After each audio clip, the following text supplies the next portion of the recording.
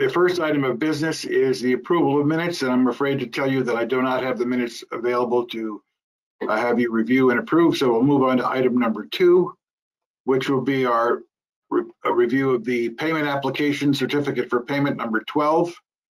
It'll be up to George and David Cravenzola to speak to. Gentlemen. Okay, we're currently the payment is like $1,561,339. We got the Mason billing. I would say probably by the end of next week he should be pretty near complete with his metal fabrication. Repairs, WI, looking in the building, doing some miscellaneous carpentry, plywood on the electrical or MDF closet walls. Greenwood Industry, that was just a little for some flashing. Spray fireproofing, that's the fireproofing of the steel. He's complete now. We have aluminum entrances. That's the windows and storefronts, curtain walls. But he's been working on. George, I have a question concerning what's on the first page, which is the retainage.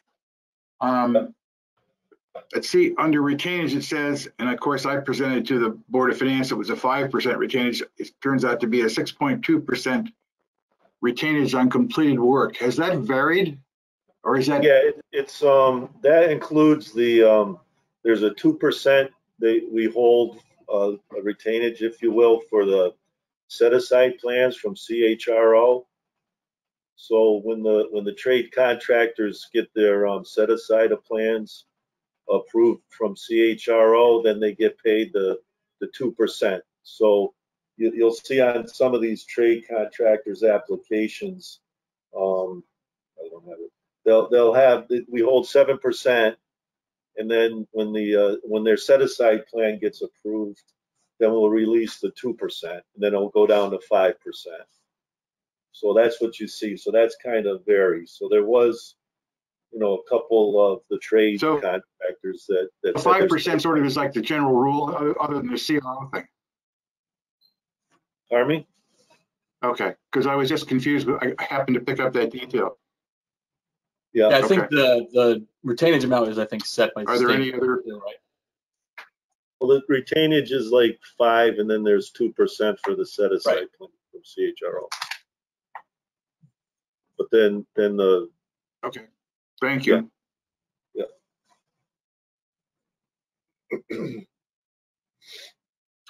Gypsum. Are there any other questions or points you want to make? Yeah. And then we have Does anybody on the committee have a question? And some allowances. So, the gross is $1,602,302, and then the the payment we got $1,561,339. I understand the math. I was just asking. I saw that 6.2%. That's what made my question. Okay. All right. Anybody in the committee have any other questions or about this particular payment application? Nope. Hearing none, I'll make a motion to approve the payment application number 12 as presented to the amount of $1,561,339.24. Is there a second? I'll second it, Kip. I have a second from Duke. Is there any more discussion concerning this payment application? Hearing none, everyone in favor, either raise your hand or say aye. Aye. Aye. Those opposed, please say nay. Are there any abstentions? Hearing none, the motion is passed. Thank you. The next item of business is to review the progress report, this one for December. And hopefully you can take us a little bit into what's been going on in January as well, George. Yep. Financials The completion dates, those have not changed. Substantial completion academic, May 14th, landscaping the middle of, or May 2023, and then, assembly. We have our percentages of complete. Then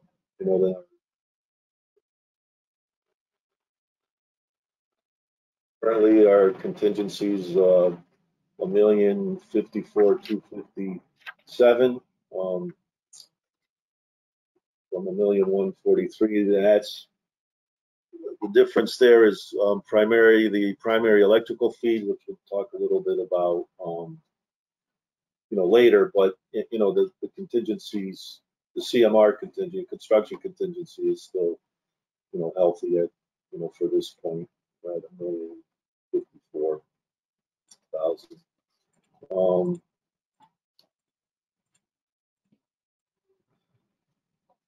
Other than tracking the allowances for the trades, we're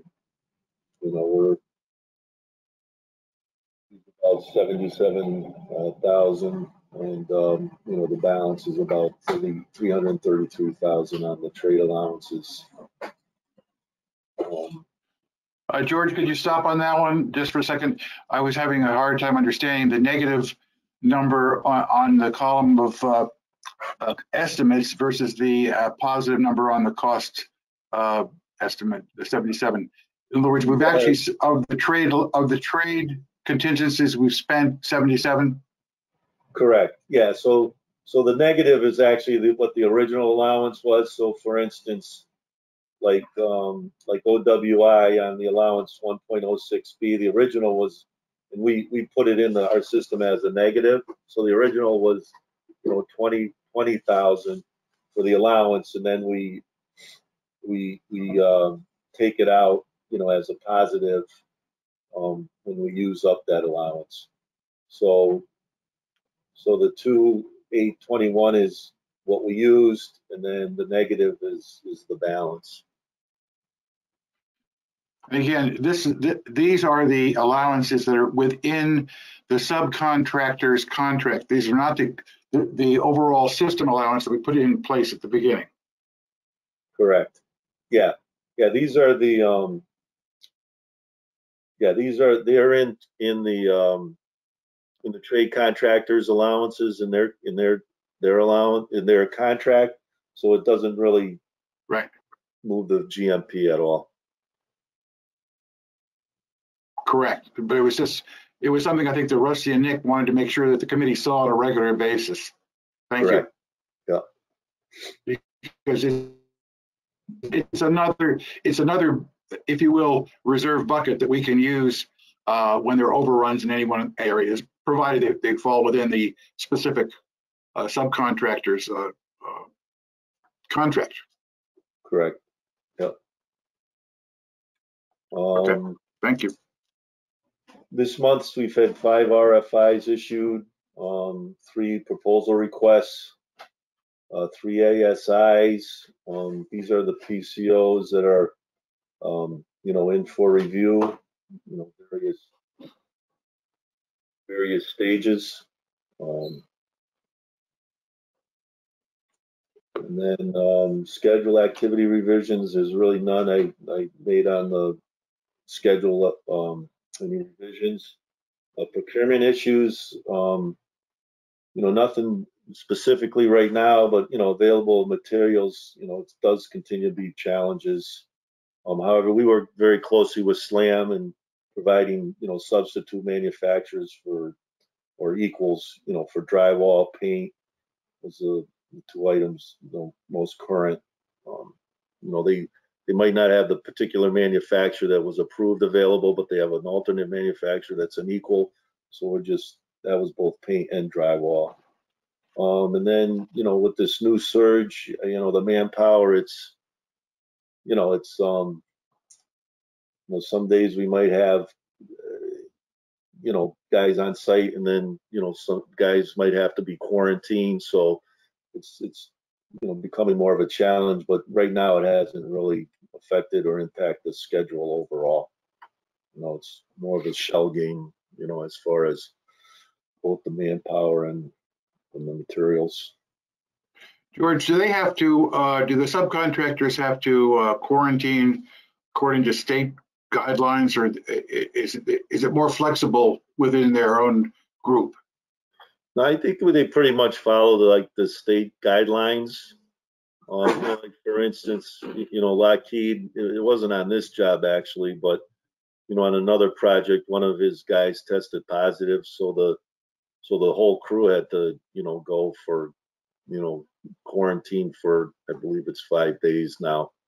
And then that, you know, impacts us because, you know, we're looking for more manpower and those kind of things. But they pretty much follow the state guidelines. Okay. Let's hope we get through this pretty quickly, because that could be a real problem. Yeah, I mean, so far we've been, you know, staying ahead of it, you know, but it's, I think we, you know, maybe in another month or so, if you know, listen to the news, you know, probably be ahead of it, more peaking sooner than later. As far as the summary, site work, continue installation of retaining walls, both in the southeast corner and, you know, they've been working in the courtyard, you know, forming the steps, and now they've since finished that, and they're working on the smaller retaining walls up adjacent to the steps. Academic wing, we've completed all the MEP inspections on the lower level, and we've started the sheetrock and tape, you know, parts C and B, and then Monday, the painter's going to start, you know, priming and first coating the walls next week. So, and it's warm enough in the building to do that. Pardon me? I say, and it's warm enough in the building to do that. Oh yeah, we you know, the 2 heaters have been running. The one on our side, you know, we built an enclosure around it. It, you know, kept the noise down quite a bit. And you know, with the 2 heaters, you know, we've been monitoring the heat, and you know, we're, you know, there's hot and cold spots, but we've been maintaining the 50 degrees pretty much throughout. So it's been working out pretty well. Okay. And then on the upper level, we're continuing roughing in ductwork, electrical, fire protection, and actually on the elevated slabs on the main level. Today we're going to have our MEP in-wall inspections, and then, you know, after that we'll start insulating the walls, and then, you know, should be able to start sheetrocking next week as well on the main level, on the elevated decks. And then on the slab on grade, which is pretty much like the ELP room, we're still, you know, doing overhead rough-ins, and you know, probably start framing walls, you know, next week after the overhead.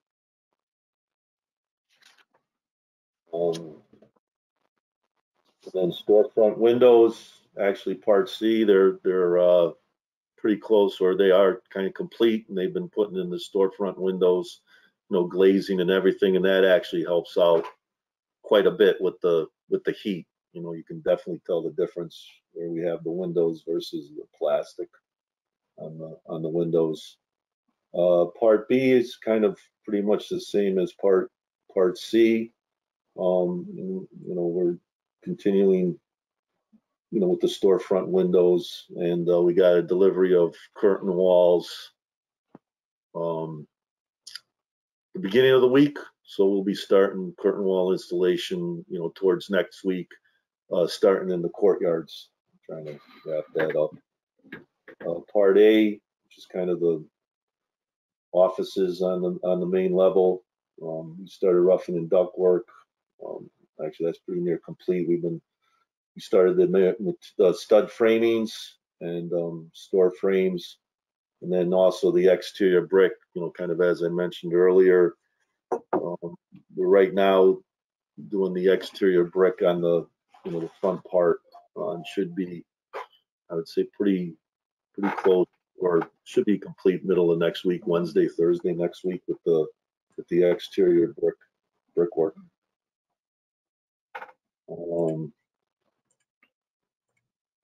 Then, like I said, schedule-wise, nothing's really changed as far as sequencing or any of the activities. Still tracking for substantial completion the academic in the middle of May.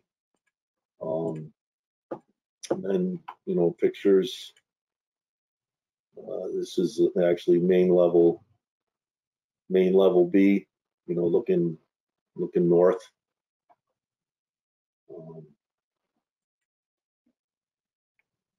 Yeah, we had our tour. I guess most people were able to make the tour. Was it the 22nd of December anyway, which was a pretty good tour in terms of looking over everything. Yep, that's the main level B. Another shot. Then we've just been roughing in and all that. This is kind of looking north as well. We're on the courtyard side. This is the courtyard there. Then you can see this is a heater now. We've since had we put a enclosure around it. It's cut down on the noise, quite a bit.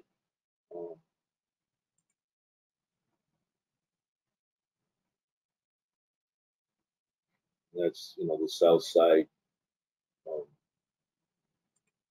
exterior. The west. That's the main entrance. So since all this brickwork is done right now, and then what they have left is this side, and then around the corner, is what remains. And that's the main entrance. This will all be curtain wall eventually. Then that's another look inside the courtyard. These windows have been since installed, and the glass in. And actually, this week we started forming, and this is an elevated slab. So this is actually a door. Actually, the door's below, but this is an elevated slab for the courtyard, which we started forming this week. And that's another look at the courtyard, kind of above. This is like the ELP wing. Right. This below. And we do have a plan on getting the machine out of the courtyard, huh? Yeah, absolutely. Yes, I have a plan. Yeah. I don't want to see a giant crane being brought in, please. Yeah. Kip, it's a helicopter. Oh, even better. Playground equipment. Come on. I say maybe you should just leave it there for Mike Lynch. Yeah. I think Mike would have too much fun with that. Yeah. It's liable to break something. I'll definitely break something with that. We don't want that. Good teaching tool. Hey, Luke, we're talking about working with the kids, right? Never too soon to learn how to operate a piece of equipment. I don't know about that. Pick with your liability insurer. Okay. That's pretty much it. Anybody has any questions? I just had some questions about the page of PCOs under review, just to know where we are here. I'm not sure what page number that is. I think it was number 16.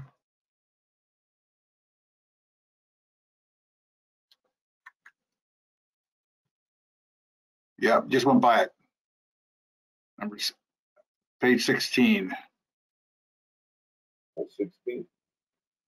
Or is that 18? My eyes are getting bad. Right there. There it is. You had it. Right there. Up.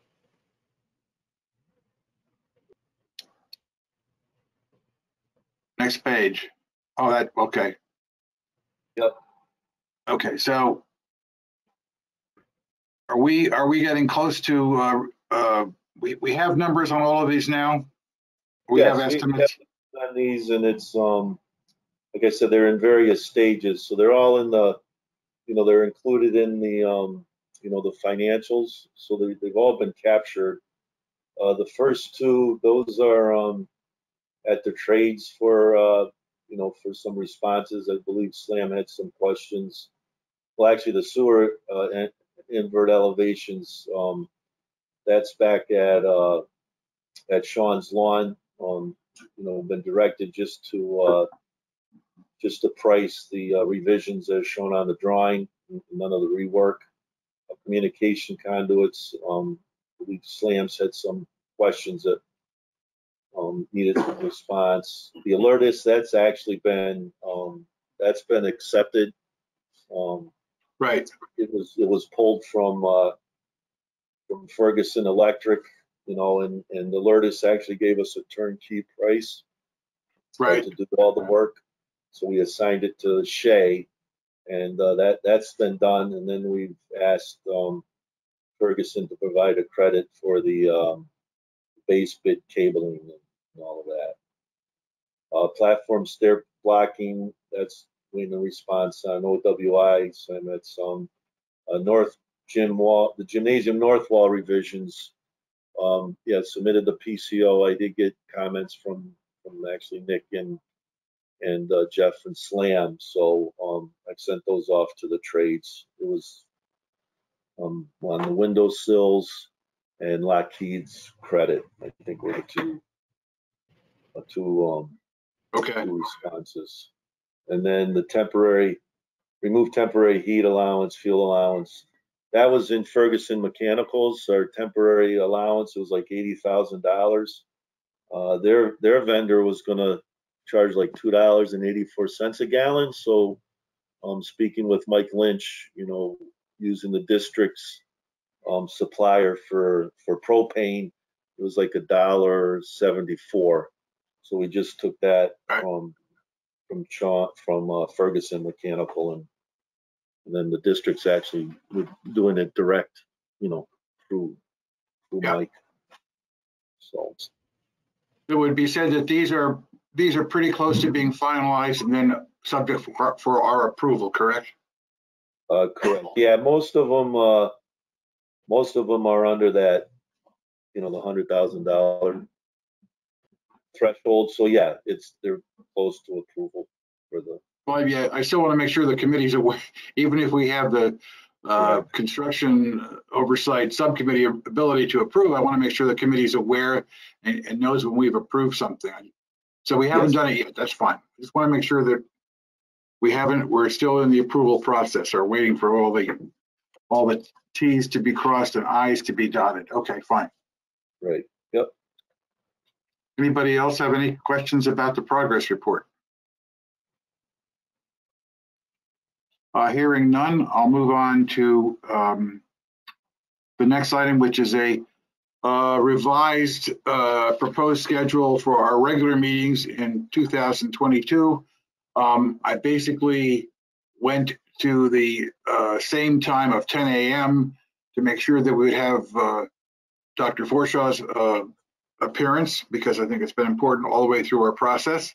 And I went to Wednesday rather than Thursday in order to make sure that Katie could be involved.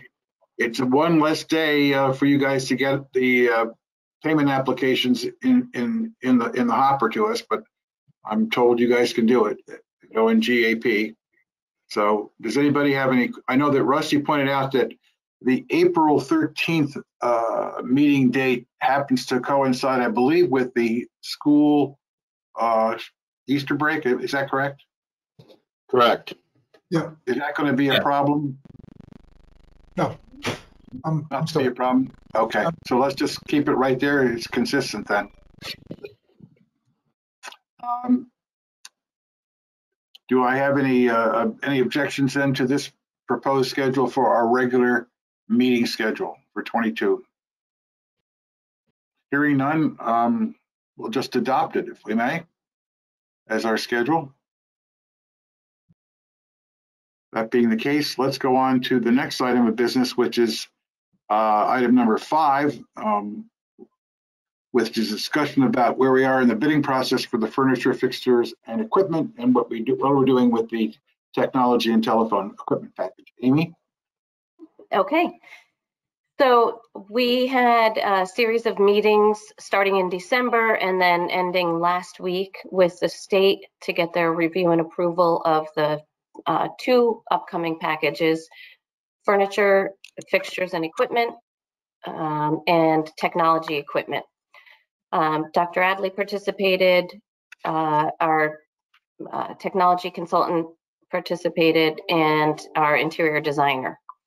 And we were able to get both of those approved through the plan review approval process, which means that the furniture piece, the furniture package, is approved for bidding.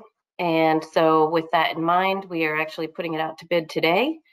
You'll see in the Darien newspaper an advertisement for bids, and that also links to a ShareFile website that has all of the documents posted. And Amanda's been in touch with all of the vendors, so we're pretty confident that we'll get good results on that. Bids will be due the end of this month, the 27th. For the technology equipment package, we can't put it out to bid until we have one more approval from the state, and that is on the sole source approval letters. So in order to keep your technology equipment in line and matching other schools in the district, there's a preference to not open that up to equal vendors. So we had to go to the state for a separate approval for sole source procurement of that equipment. So that's in the hopper now. It's with Kermit Thompson at the state who does those reviews. And so as soon as that gets approved, which we expect it will, we will get the approval letter to go out to bid on that one as well. So that's my update. Amy, given the fact that we have we put an advertisement in the paper today asking for bids, and we have a 2-week requirement apparently under our town charter to have bids submitted. So it's the 27th of January, which is Thursday, that the bids will be submitted and opened. It'll all be done online. When do we think we'll be able to actually award the contracts and place the orders for the furniture? So we'll do as quick of a turnaround as we can, because time is of the essence due to the supply chain issues that we know exist in the world today. So in order to meet the May move-in date, that's what, we're hoping to just turn it around really quickly. So Amanda will review the bids immediately. Like I mentioned, she has spoken with vendors who are eligible to bid. There are a couple of items that are actually coming from the state contract. So those will be easiest to review because that would be specifically what we are requesting. And then the others, if there is a substitution request that we need to process, she'll do that quickly. Okay. So Amy, she has no indication of anything that would impede setting up that school in terms of supply chain right now, based on her interaction with these vendors. That's correct. So, I mean, she's been talking with them regularly because that's how we got the budget numbers. They're all aware of this coming out. And so, all I can say is at the moment, we're confident. I agree. It's literally day to day. Okay, thank you. Sure. Good. I think we talked about this the last meeting. Is there any ability to store our existing furniture until we take delivery of the new furniture so that we're not caught with a unexpected delay? Well, there's the school's in session. I mean, this school is going to be set up while our school's in session, so there's no overlap. Dan. Well, right, there is overlap, which is beneficial, so that you won't be caught with no furniture. Yeah, I mean, we're setting up this school while school's in session, and we have the whole summer before we move kids into this school. So, yeah, I guess that's what I'm saying is that if for whatever reason, I mean, it might be a tiny probability, but if we're not moving the kids in until the fall, then we have all summer. I think we're targeting May-ish for the new furniture to be in, right? And then the kids are still in school. I'm talking about the kids. I'm talking about moving the kids when the kids are going to start, and that's in the fall, correct? Correct. So if for whatever reason we have like a disruption in furniture delivery that causes us to not have new furniture for when the kids arrive, if we're that far delayed, is there any possibility that we're that far delayed? And if so, is there an ability to store what we've got over the summer to make sure that we have something for when the kids get back? I understand that we expect furniture to be delivered in May. Yes. Dan, to answer your questions, Mike Lynch, we're planning on storing the furniture in the existing Oxridge building. And our plan is, even if the furniture arrives on time for the new building, we're going to use that existing furniture to replace any older or damaged furniture in all of our other elementary schools. So, we're not just going to leave it in the building and let it get torn down with the building or anything like that. Our plan all along was to take that furniture, lock, stock, and barrel, out of that building and put it in storage. And I will mention that for the first year, we will be using some of that furniture, in particular, some library furniture and cafeteria tables. Cafeteria furniture, yes. Gym equipment. In the new building. That will be in the temporary spaces for library and cafeteria. And then, of course, gym equipment will be reused and brought to the new building as well. Okay. Sure. Any other questions for Amy on this particular topic? Okay. Thank you, Amy.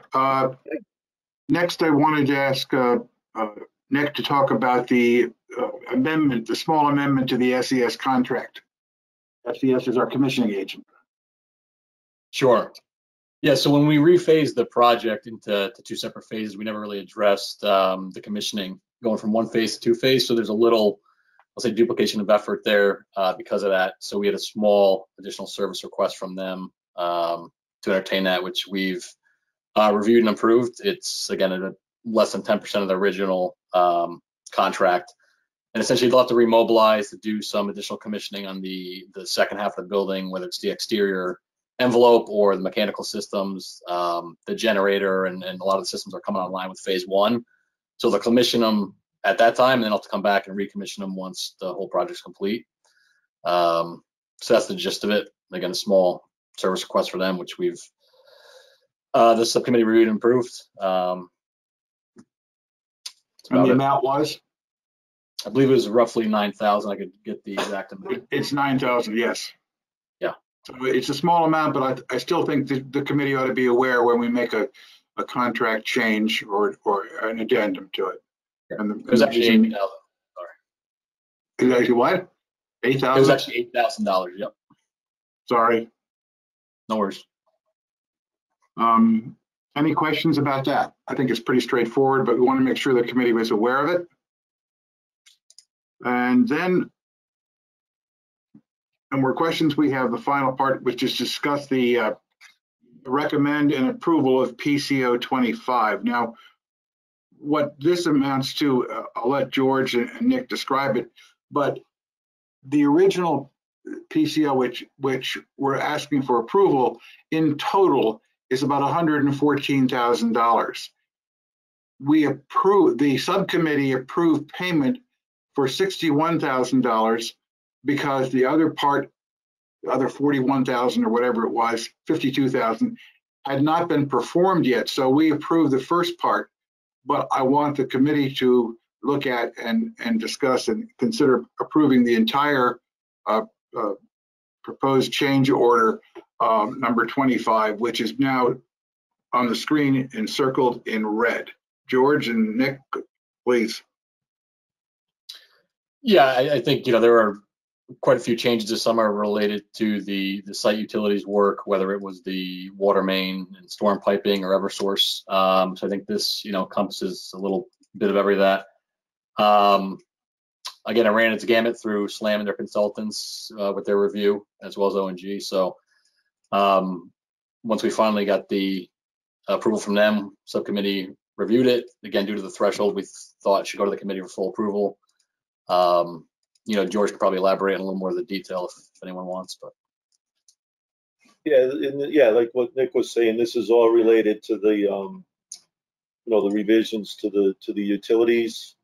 The storm piping, that's actually, that's across Mansfield Ave. So when we relocated the electrical primary feed, originally, it was going to come on this side of Mansfield Ave off that existing pole.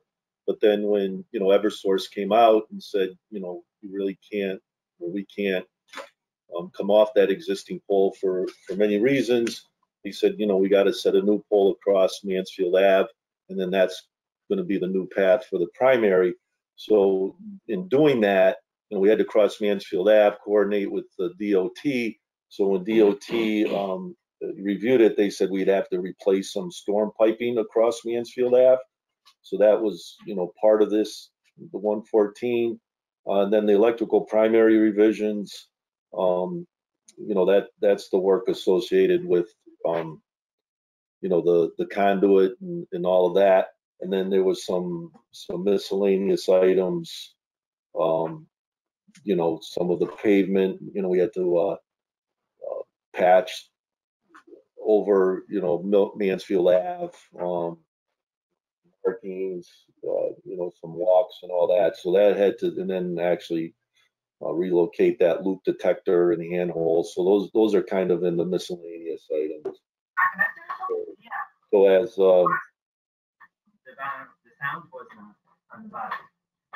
as Kip was kind of saying, just the electrical part was around 62,000, but overall the change order is, the 100.